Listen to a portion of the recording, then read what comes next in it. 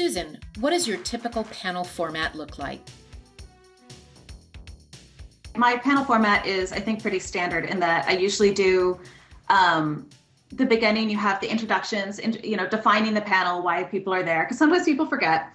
Introducing the panelists, I introduce myself and the ground rules, and then you have that takes about 5 minutes, and then you have about 30 minutes to ask questions of the panelists, and you want to make sure that you cover the space, and even if something's really interesting, don't just narrow down on like one question the whole time.